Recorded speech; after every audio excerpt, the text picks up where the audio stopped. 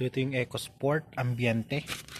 So ito yung pinaka base model natin o yung entry level na tinatawag nila. Ayan. So makikita natin mga features niya.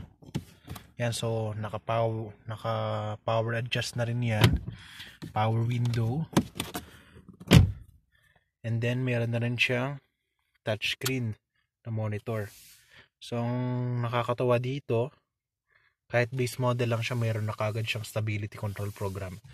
Kahit siya yung base model, may stability control program, at saka meron na rin siyang rear view camera.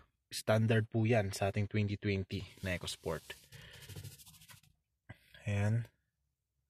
So manual po ito, pinakamura. Kung mapapansin nyo kanina, naka steel wheel din yan, so hindi pa siya mugs. So trend lang natin, sa titanium naka mugs. So fabric.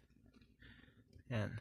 Pero kahit 1.5 liter naman na titanium, naka fabric pa rin naman siya. So ito yung sa loob ng EcoSport. Yan. So yung ilaw niya, ayan. Sa loob, ayan.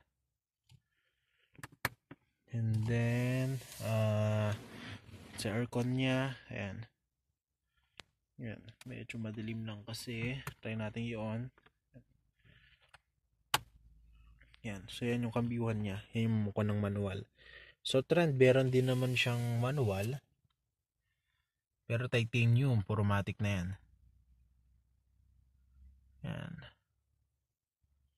So halimbawa may gusto lang kayong makita sa Ford o kahit anong sasakyan pa yan, sabihin nyo lang sa akin. Okay, ito yung loob niya.